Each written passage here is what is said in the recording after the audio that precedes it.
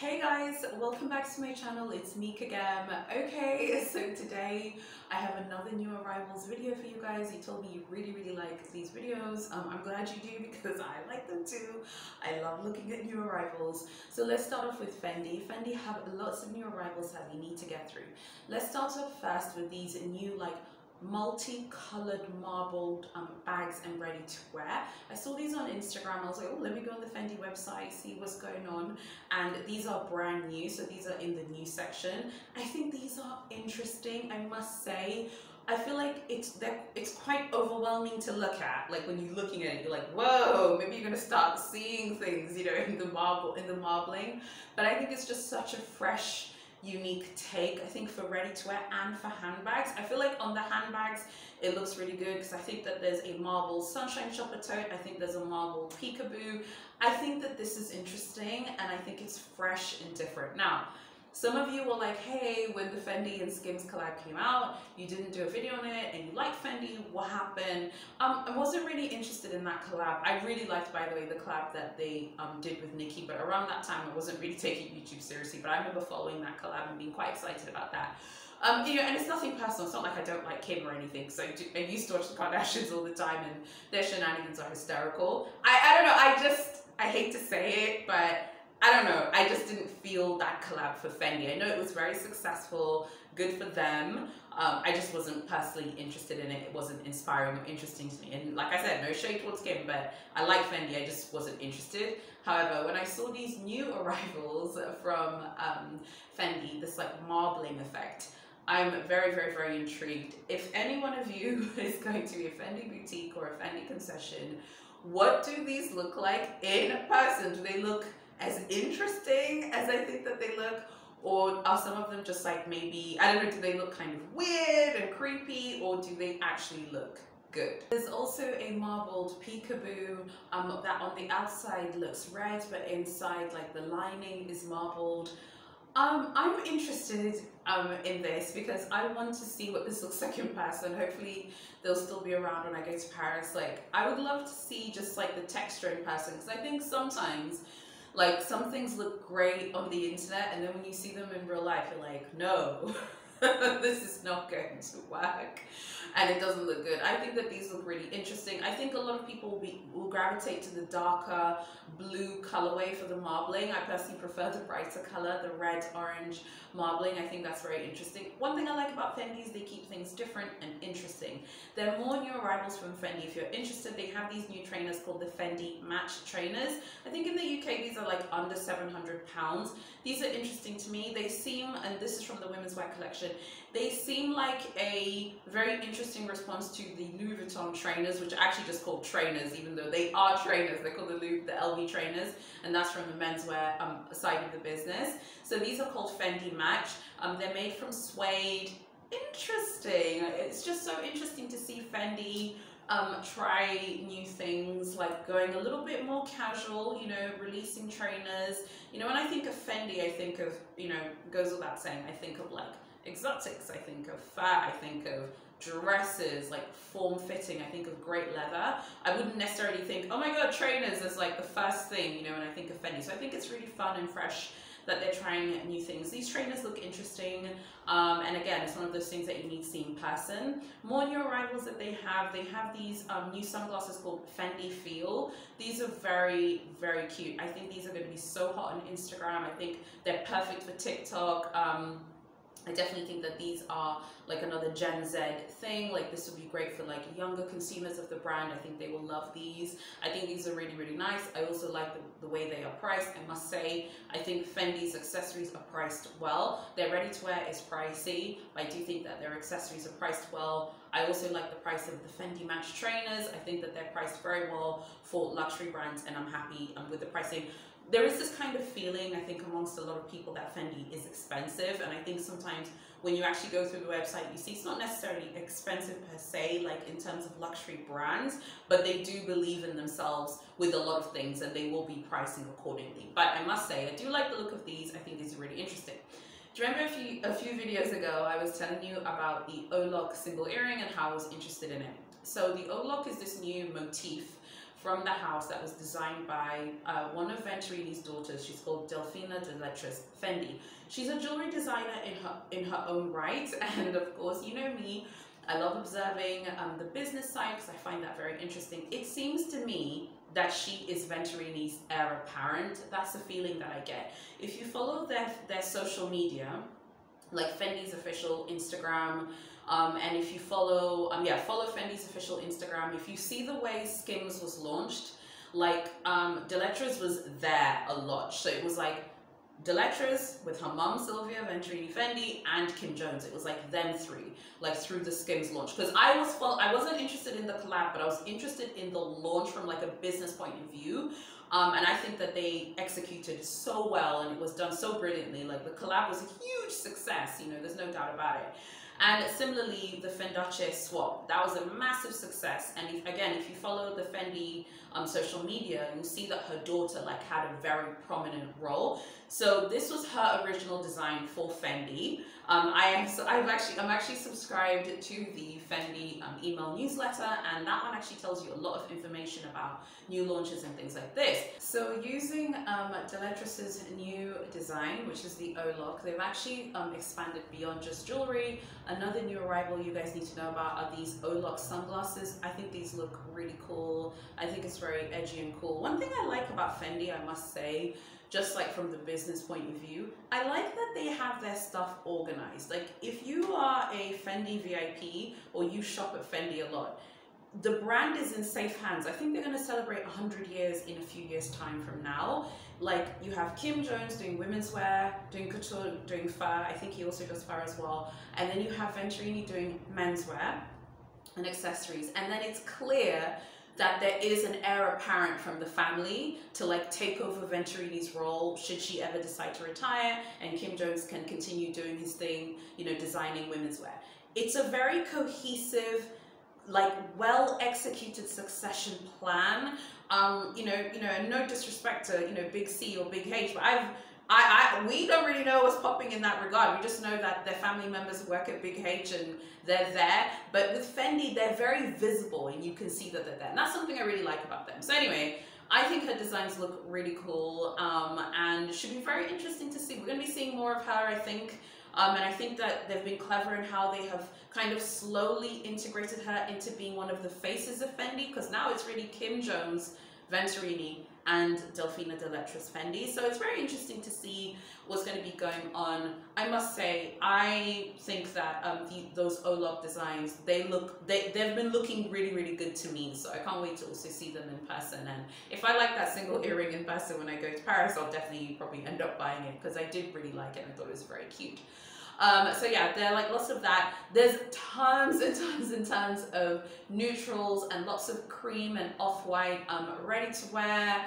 Of course, their new fur arrivals, because you know Fendi march the beat of their own drum, honey, okay? And at this point, they're the king and queen of fur. And there are two new fur arrivals I wanted to tell you about. There's this mink cape. I love this. I live in a hot country. It was like 32 degrees Celsius today. I could not wear this, but I do think it's great. They also have this nylon and mink gilet. And in case you're watching and you don't know, this is real fur, so please just be aware of that. Don't be upset now. Okay, it is what it is.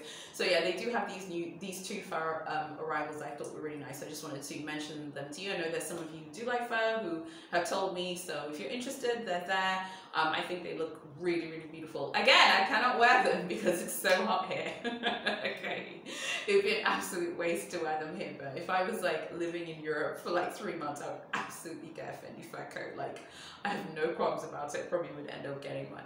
So yeah, tell me what you guys think of these Fendi new arrivals. What are your thoughts in general on Fendi's like ready to wear, their accessories, their bags? I think there's also this baguette that they're calling, I think they're calling it the midi baguette or something like that. There's this one as well, so I just wanted to, you know, show that one to you. Fendi at the moment are doing very well with this really interesting neutral color palette. You know, neutrals are still massively big, and people love neutrals. People love caramel, cognac, cream, off-white, like milkshake white clothing. People seem to really be into that at the moment. They're doing a lot of that. Even on their website, I saw them like advertising ski wear. They have lots of like après-ski clothing, you know, for this time of year. Maybe there are people who are going to be going to like Verbier, you know, in Switzerland or somewhere like that, and they probably will, you know, need to have some of these garments and things like that. So then your arrivals are fresh and fun and different. There are a lot of you who tell me all the time in the comments that you want to be different, you don't want to be like everyone else, you don't want to look like everyone else with the same stuff. Well, I've shown you a ton of new arrivals from Fendi that I think are fresh, fun, vibrant and different, and I think you'll really be into them. Okay, so there's some other brands that I wanted to tell you guys about today that have some really interesting products that I think you'd be interested in for Christmas or for like beyond that.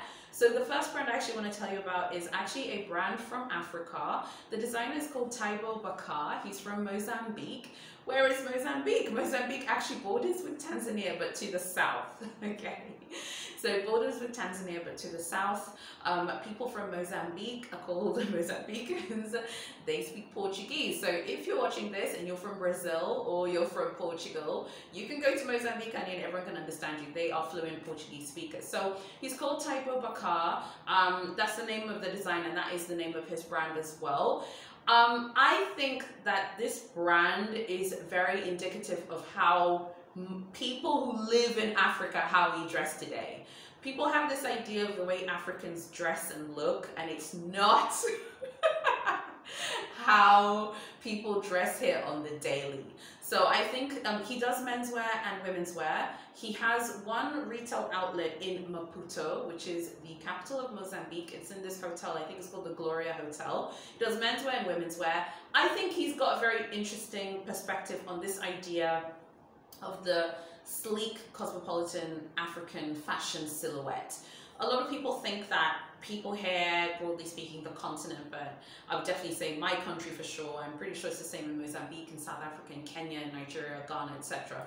People think like we all dress the same. Everyone wears, you know, prints every day. Everyone wears headscarves every day. It's just not like that. You know, I wear headscarves from time to time in my videos, but not all the time. You know.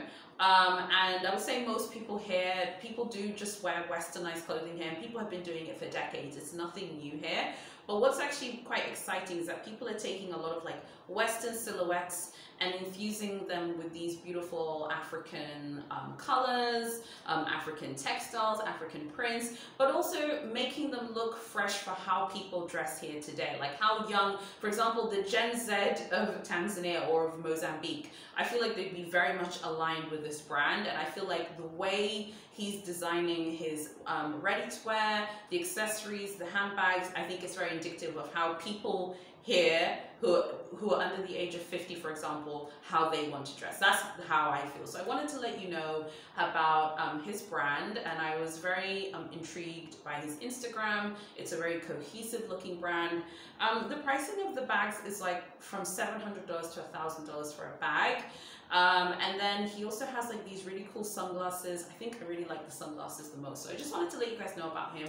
A lot of the times you guys ask me about African luxury designers, like who should you be following. I like the look of this brand. I think it's very, very interesting. I think he's like done catwalk shows in Lisbon in Portugal, and he's done other catwalk shows in Portugal. I feel like for African luxury designers, like eventually you need to have like a retail post in South Africa, because that way people, when people go to do luxury shopping in South Africa, they can discover your brand more. But I definitely feel like his brand is very interesting. It's very different. It's refreshing to see a luxury brand that's headquartered in Africa and that symbolizes the way people here dress. So as you can see from the ready-to-wear that I've already shown you now, and the clothing, it's just very different from what maybe you would have thought that people here dress, but people here really do like this type of clothing. So I thought you guys would be interested to know that. The next brand that I wanted to tell you guys about that I think you should check out is called Thierry Lasry. I've actually talked about Thierry Lasry before. I have told you guys so many times, go check out this brand. Do not sleep on this brand. You are going to regret it, okay? So Thierry Lasry is a French fashion, French eyewear designer, but a luxury eyewear designer. And he just does sunglasses, he does optical frames, and he does sunglasses as well, obviously, for the sun. You must check out this brand. He does women's and men's. You can trust me because I've been wearing glasses since I was 5.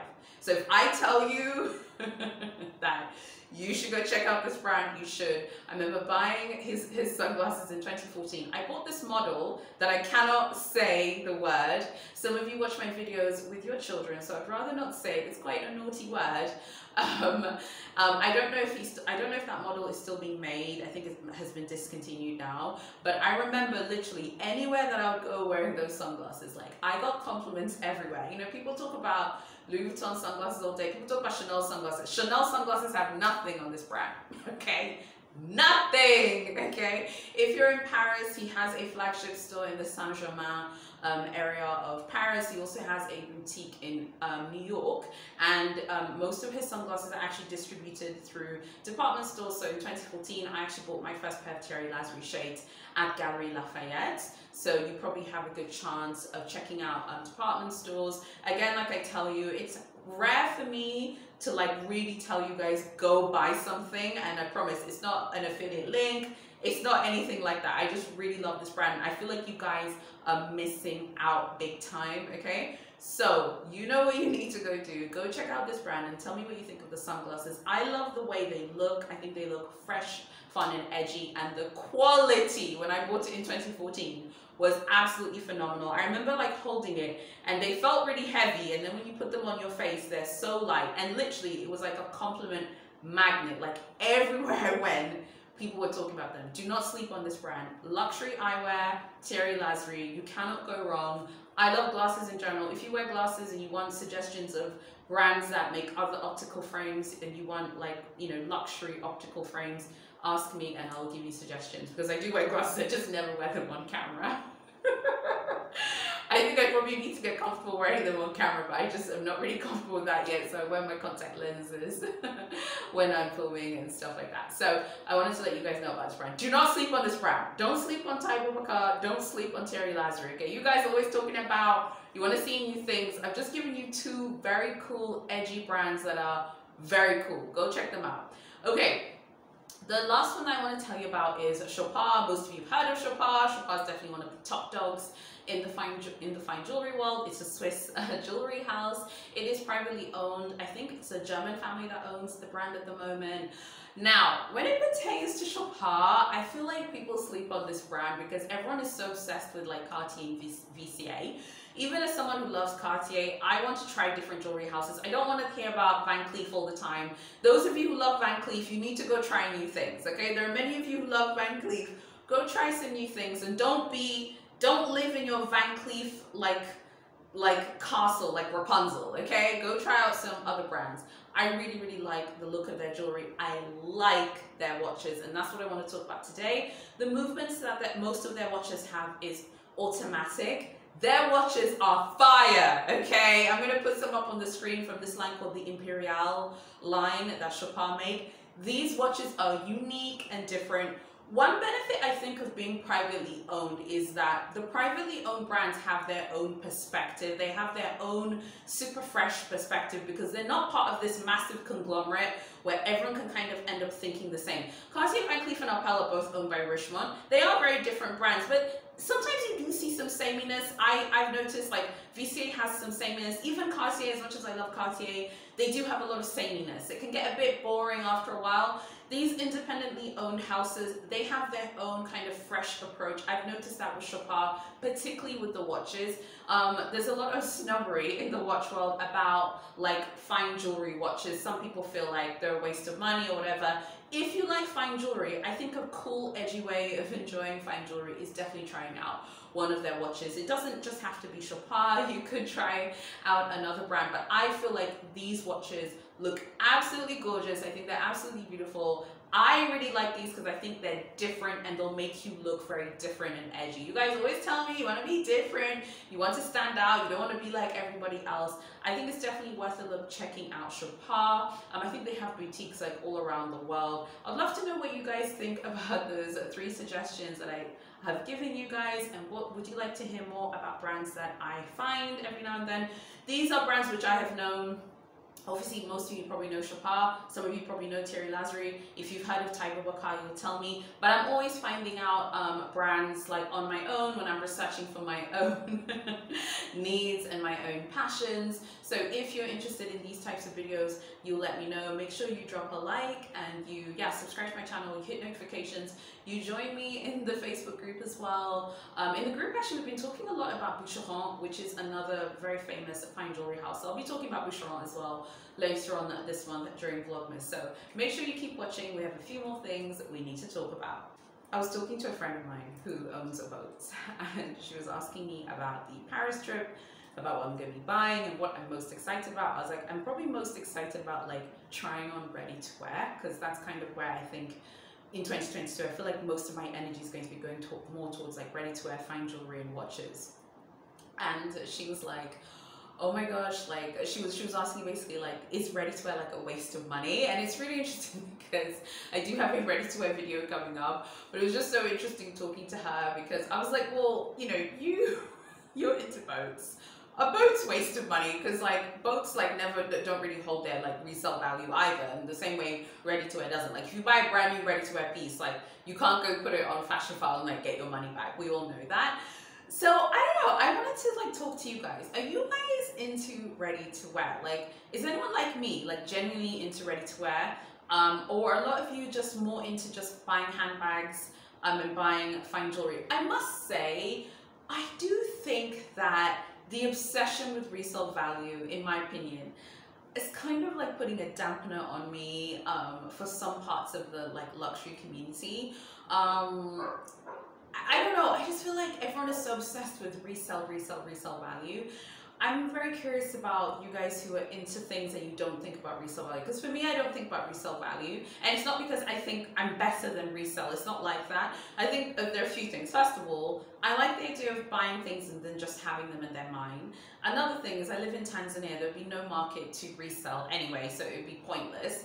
And I don't know, I'm just so curious about that, because she was just like, I don't know, she was just looking at like the whole ready to wear thing that I'm into. She's kind of feeling like it's a waste of money.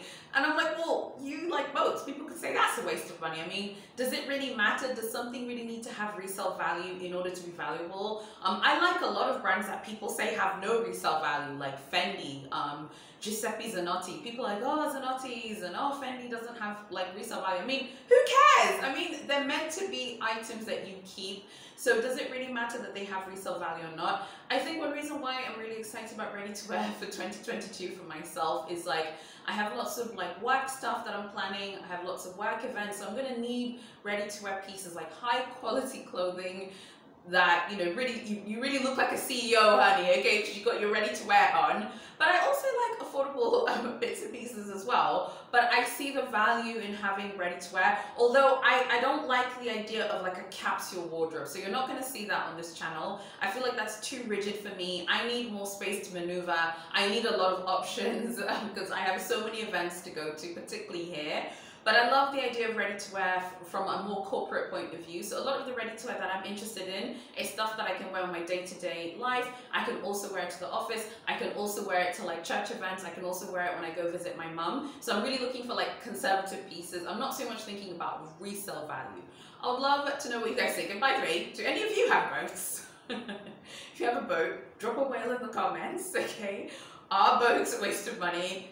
Is ready to wear a waste of money? I'm going to be doing another ready to wear video this week and I'll expand on it. It was just really funny listening to my friend, because everyone in luxury has different tastes. There's some people who love boats who would never think in a million years of buying like a Gucci jumper that's €1,000. I have no problem with that, and I'm looking at your boat like, honey, what's popping with your boat, okay? Is it a waste of money? You guys, if you like what I'm doing, please consider fully subscribing to my channel. Hitting notifications is so important. Some of you guys saying you're not getting my videos. I'm not surprised, honey, okay? Big G, okay? The company that owns this platform is very, very powerful. That's why I always tell you, please just go find me on my socials. I'm on TikTok, it's linked below. I'm on Instagram, it's linked below. And I'm going to be starting my new Instagram soon as well. I'm on Facebook, it's linked below. And you can join my Facebook group. Love to see you there. And I also have my blog. Please go support me on other platforms as well, because this platform is very powerful, and I want to reach as many of you as I can, but it's hard to get my videos recommended. There are all types of luxury algorithm shenanigans that are going on at the moment. It's really, really hard to get your videos recommended, and you guys are like, oh, you're always talking about Hermes, Chanel, and Louis Vuitton are like the only ways that people's videos get recommended. So I really hope that you like this video. It's a little bit different today. I would love to hear your feedback and what you think as well. And do you think ready-to-wear is wasting money? I'd love to know what you think. And what's with the resale obsession? Like, let's stop being obsessed with resale. Thank you so much for watching, and I'll see you tomorrow in my next video.